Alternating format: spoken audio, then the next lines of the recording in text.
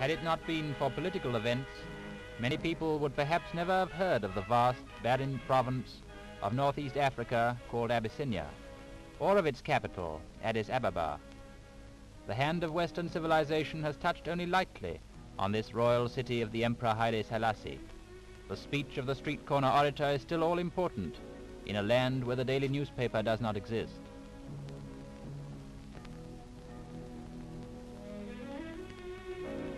But the modern rival to the street corner orator has already arrived.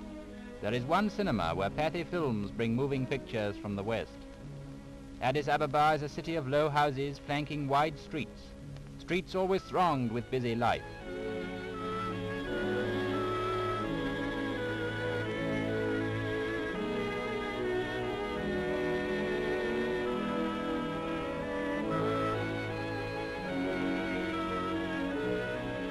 For 6 months of each year, the rainy season turns roads into mud tracks.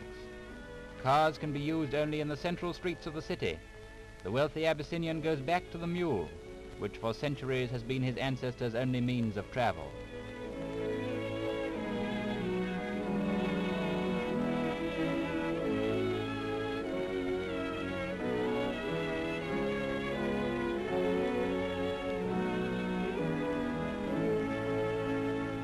All day and night, the rain falls steadily for months on end.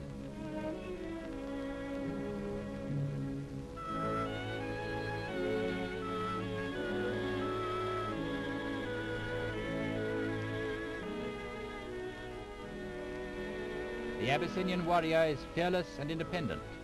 His wife, too, much prefers to die beside her husband in the battlefield than stay at home to mourn his loss. From Addis Ababa through 400 miles of barren mountainous country, a railway runs to French Djibouti on the shores of the Indian Ocean. Twice a week the train leaves on its journey to the coast, providing the only real contact between the outside world and this strange barren land.